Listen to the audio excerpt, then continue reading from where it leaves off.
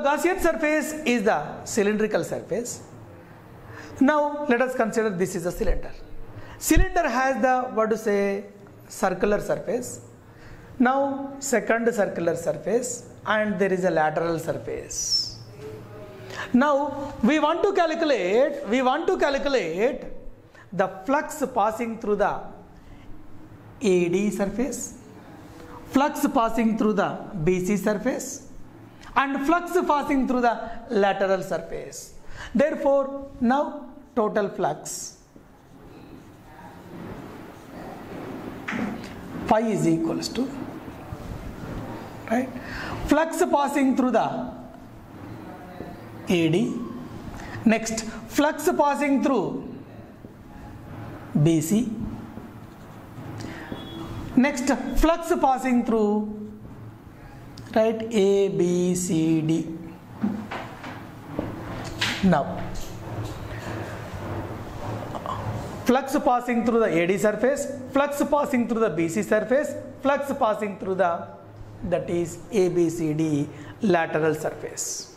Now phi of AD I want to calculate. This is the circular surface.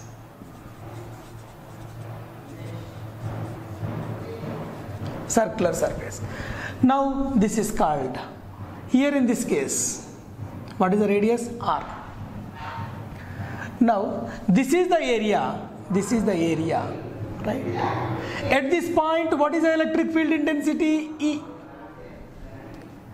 Now what is the area vector? This is the area vector. That is n cap is the area vector. What is the area? S. Now this is the closed surface. Area vector is the outward normal. Area magnitude is S. And at this point, electric field intensity is like this. What is the angle between them? Theta is equals to 90 degrees. Now here in this case, the flux is equals to closed integral of E ds. That implies flux passing through AD is equals to closed integral of E, right, ds cos theta. Cos theta. Theta is equals to 90 degrees. Theta is equals to 90 degrees. As theta is equals to 90 degrees, therefore total flux is equals to 0. Next one. What is the flux passing through? That is BC surface. Now BC surface. BC surface is also a circular surface.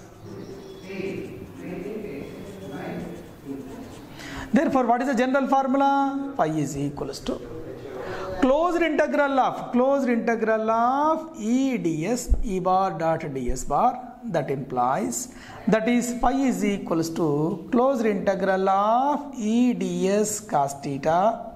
Now, therefore, that implies flux passing through the BC surface. Flux passing through the BC surface, closed integral of, here BC surface, this is the BC surface. What is the radius of the surface? R is the radius of the surface. Now at this point, what is the electric field intensity? E bar. Whenever this is the area, what is the area vector? The area vector like this. What is the area magnitude? Yes. Now what is the flux passing through the BC?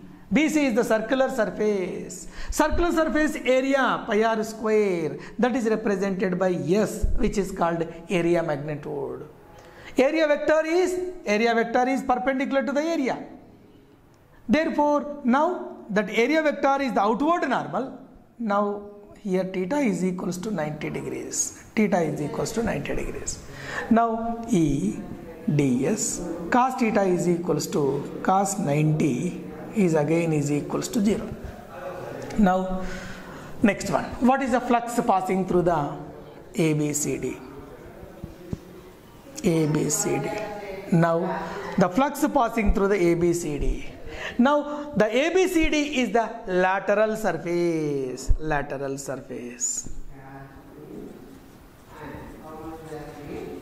lateral surface. Now this is the lateral surface, lateral surface. This is the lateral surface. Now at this point, what is the electric field intensity? Electric field intensity is E. Now let us consider a small area. This is the small area, ds. Small area is ds. Now that is area vector is n cap, right? Now this is called lateral surface, lateral surface. On the lateral surface, let us consider a small area whose magnitude is a ds, whose vector is outward normal. At this point, electric field intensity is also radially outward. Then what is the angle between these two? Theta is equals to 0. Now here in this case, phi is equals to, what is the general formula?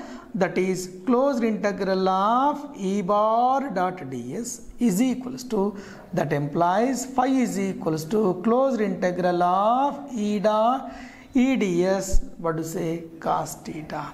Now here in this case, that is closed integral of E ds cos theta cos 0, that equals to, that is closed integral of E ds cos 0 is equals to 1, that equals to E into closed integral of ds. Here closed integral of ds represents the total area of the lateral surface. This closed integral of ds, the total lateral surface of the cylinder. Now flux is equals to, that equals to E into total area. That is total area is, that is lateral surface of the cylinder, that is 2 pi r into L. The lateral surface area of the cylinder E is equals to 2 pi r L. Now what is the flux passing through the lateral surface? That is A, B, C, D. That is here is also A, B, C, D. Therefore, flux passing through the AD circular surface 0. Flux passing through the BC circular surface 0. Flux passing through the cylindrical surface ABCD is equals to, what to say, this is E into 2 pi r. Therefore, what is the total flux? Therefore, total flux, that is phi is equals to, that is phi of AB plus phi of BC, phi of BC plus phi of ABCD. That is phi of AB is equals to 0, phi of BC is equals to 0, flux through the ABCD E into, that is E into 2 pi r L. Therefore, the total flux is equals to E into, that is 2 pi r L. Therefore, what is the total flux passing through the Gaussian cylindrical surface? E, phi is equals to E into 2 pi r L. Now, next one, according to the Gauss law. Now, what is the Gauss law? According to the Gauss law, that is phi is equals to, right, Q by epsilon naught. Therefore, phi is equals to 2 by epsilon naught. Here phi is equals to E into 2 pi r into L. Therefore, E into, that is 2 pi r into L is equals to Q by epsilon naught. Therefore, E is equals to Q by 2 pi r into L into epsilon naught. This may be rearranged as Q by L into 2 pi r epsilon naught. Therefore, E is equals to Q by L is equals to, what do you say, linear charge density, that is lambda by 2 pi epsilon naught r.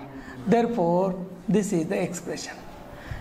E is equals to lambda by 2 pi epsilon naught into r, where lambda is the linear charge density, 2 pi is a constant, epsilon naught is the electrical permittivity of air, r is the radial distance, r is the perpendicular distance.